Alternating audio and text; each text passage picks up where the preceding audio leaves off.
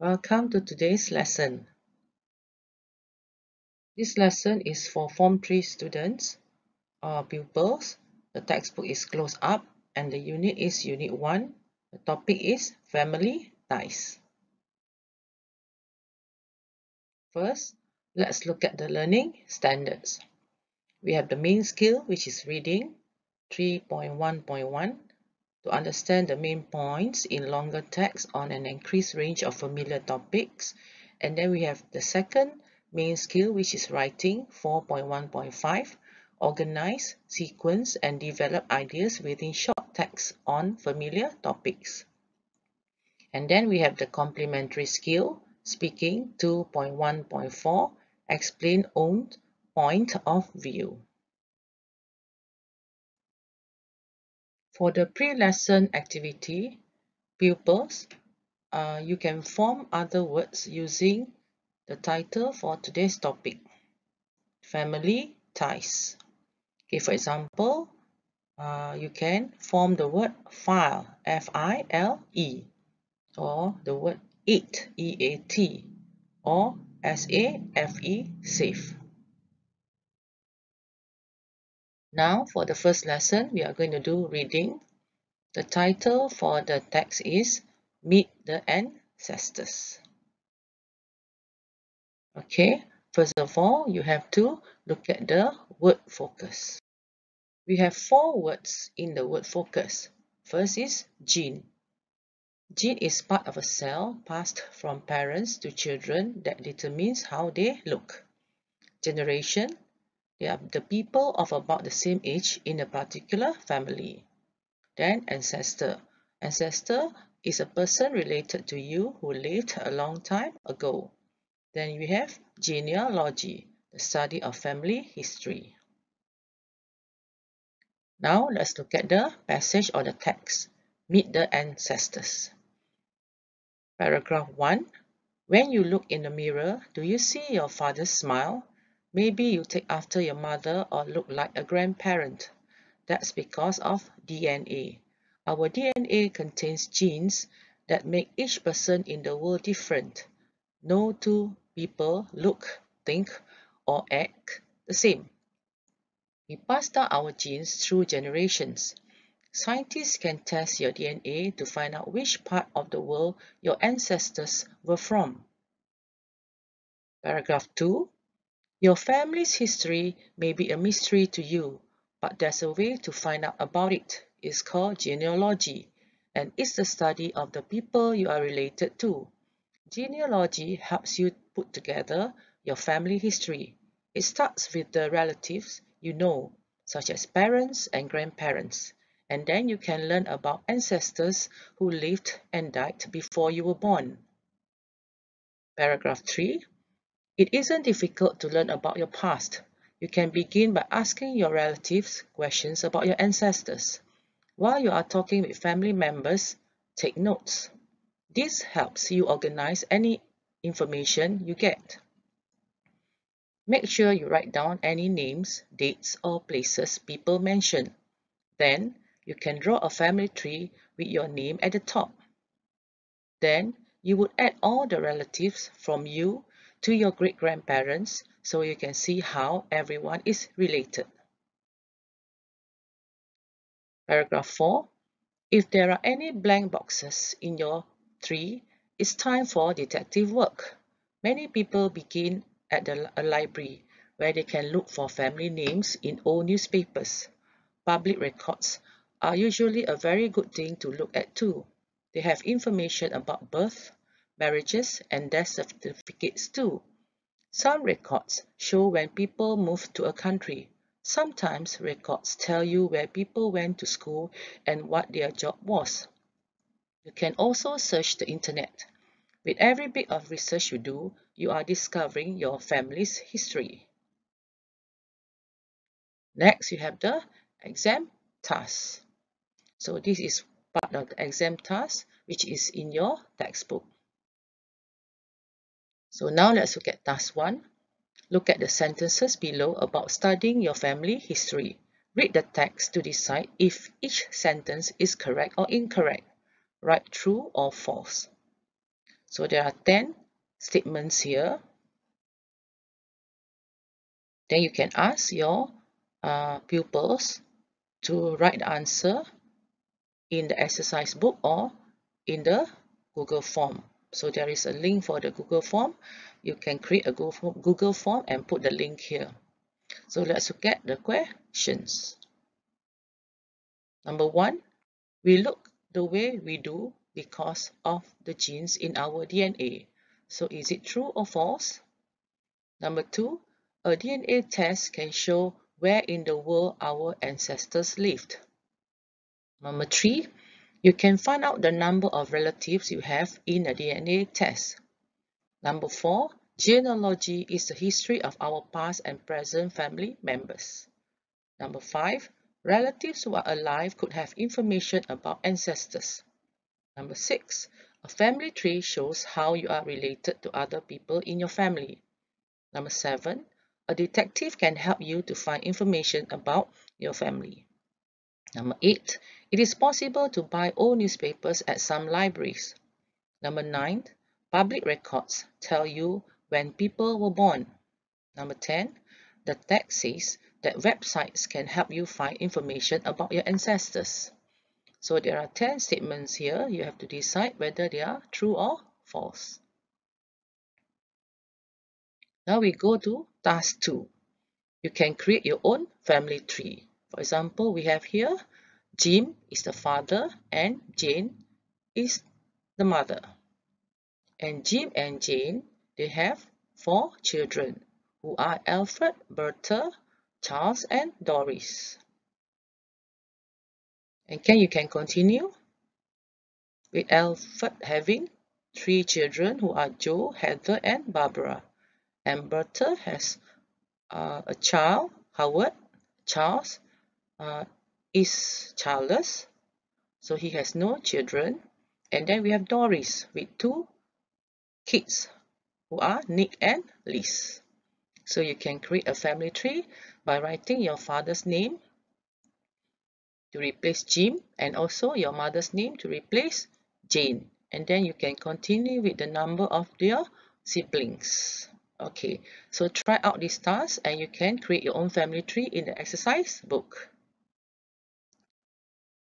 Now we're going to move on to the next section, which is you're going to watch a video. Okay, this is a GCI 3D animated short film. The title is The Controller. Okay, it is a family animated kids cartoon by Ringling team. So for this video, we have task 3, answers these questions. You can ask pupils to answer orally or writing the answers in the exercise book. Okay, question 1, what is the boy's name? Question 2, how did the mother get transported into the video game? Question 3, name another level mom had to pass. Number 4, who did the mother beat to win the game? Number 5, why did the mother make the floor wet? Number 6, did the boy clean his room? 7, do you like the story? Give a reason for your answer.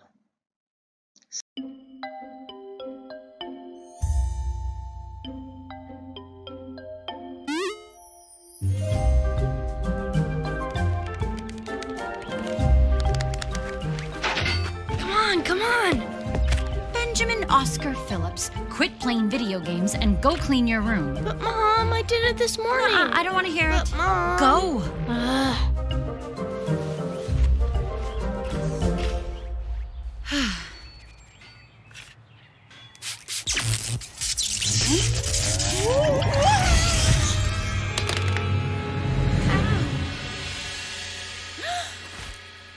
What?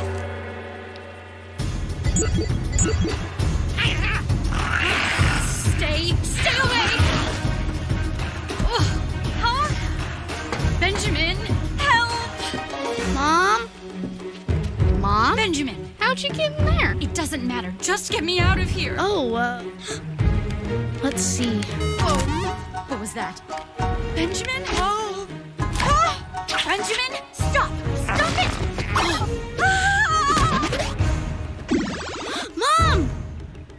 Listen, we need to beat the game. What? Mom, just trust me. No, no, no, no, no, no, no, no!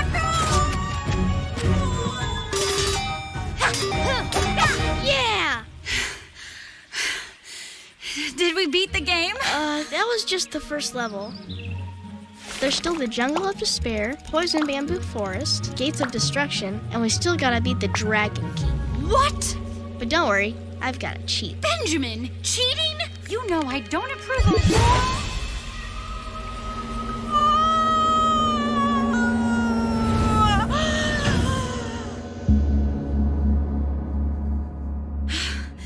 That was amazing! Did you see that? All those trees, the mountains, and this castle. Wow! So where's this Dragon King?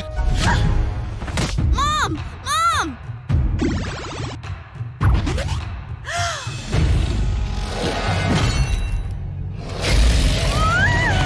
How do we beat him?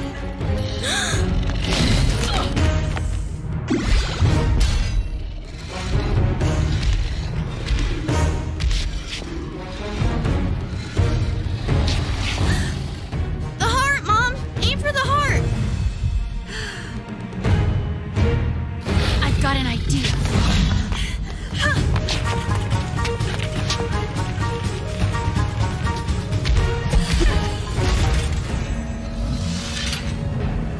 Ben, now's your chance. All right.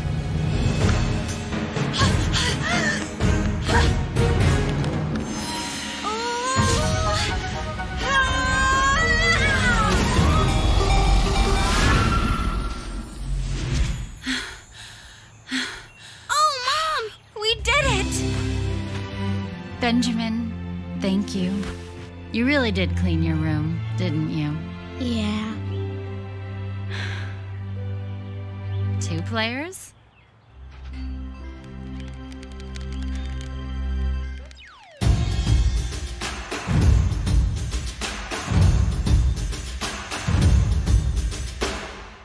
So now let's move on to the writing lesson. So pupils are going to write an email. So this is a question from the textbook. Okay, read the writing task below and answer the questions. You are preparing for a special family occasion. Write an email inviting one of your relatives to the party. In your invitation, you should: number 1, say what the invitation is for. Second, say when the party is. And 3, say who is coming. So write about 50 words. So let's look at the format. This is an example of an email. The writing form or the email is in the Google form prepared by the teacher. So you can click the link and write the email in the Google form, or pupils can write in their exercise books. So the contents of the email. So important that there are some things that you have to remember. For example, number 1, you are preparing for a special family occasion. It could be a Mother's Day, or Father's Day, or even a birthday celebration. So you have to invite one of your relatives to the party. Okay, and say what the invitation is for. So what is that special occasion? And say when the party is. Okay, maybe you can mention the day, the date, and say who is coming to your party. So remember, you must answer what is the celebration, and who. It means who is coming to the party, or whose party is it for, where is it, and then when, the day and the time, why are you celebrating it, for what purpose, and then maybe you can write about how are you going to prepare for the party or the activities in the party itself. So again, you can give the links to the Google Forms for the task to your pupils. Credits to ngl, cengage.com or closeup Ministry of Education Malaysia for the textbook, bandsound.com for the music, Ringling Team Video for the video, the controller, and then to youtube.com.